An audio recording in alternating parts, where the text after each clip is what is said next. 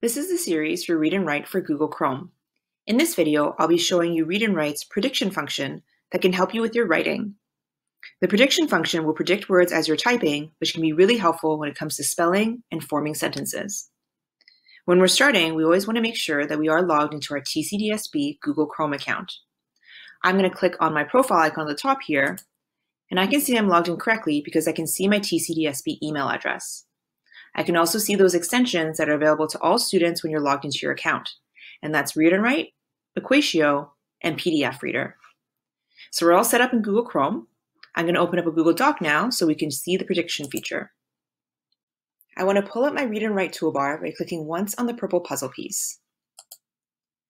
The prediction tool is on the far left and looks like a crystal ball. When I click on it and start typing, Read and Write will provide me with a list of word suggestions. Let's give this a try.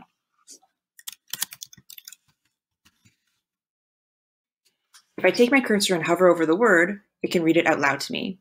Amazon. I can insert it by either clicking on it or using my control key and the number next to the word. I can also use prediction with my dictionary and my picture dictionary. As I continue to type, I can hover over words and have the definition provided to me. Jungle.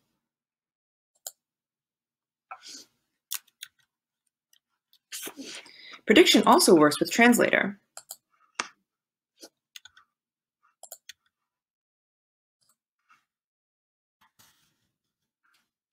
Tree.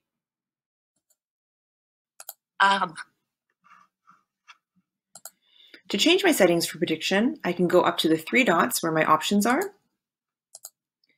and I can select the number of suggestions that are shown to me.